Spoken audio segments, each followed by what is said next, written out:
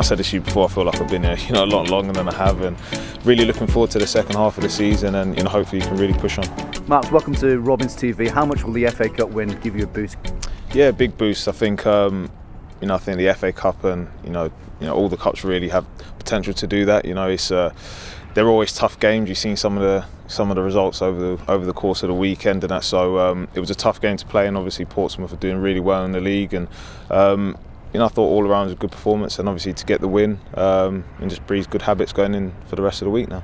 You seem to be enjoying yourself on Sunday, going down that right-hand side, creating some of those opportunities. Is that a role you relish? Yeah. When I've played fullback, I like getting forward and obviously trying to help the team in the attacking phase as well. A lot of the case with when I have played right back, it's more to kind of lock it up at the back, which obviously I can do as well. But if given the licence to go forward, then I'll go and support whoever is playing right mid. Three of you there with Alfie Mawson and Tomas Kalas. Nice to have Alfie Mawson back after his 11-week absence. Yeah, he's a big character around the place. Obviously, you can see the quality he has. He's a top player, and it's a big boost, when you have players of that calibre coming back into the side and into the squad, and obviously it bodes well for us going forward now. In terms of the younger players, we talked when you signed about the likes of Antoine and Zach and Tyreek, who established themselves in the team. Have you been impressed with them? Very impressed.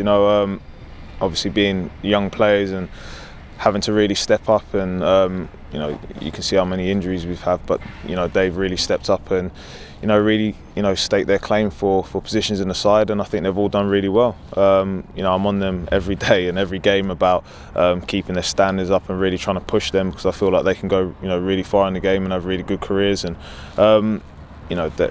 their attitudes and work ethic are brilliant. It's just about them pushing themselves now to really have an impact. Your own career extends. We obviously got another 6 months at Bristol City. Looking forward to that. Yeah, I've thoroughly enjoyed my time so far. I said this to you before, I feel like I've been here, a lot longer than I have, and really looking forward to the second half of the season, and hopefully you can really push on. We are just 4 points off the top 6. Are you excited about what we can achieve in the second half? Yeah, really excited.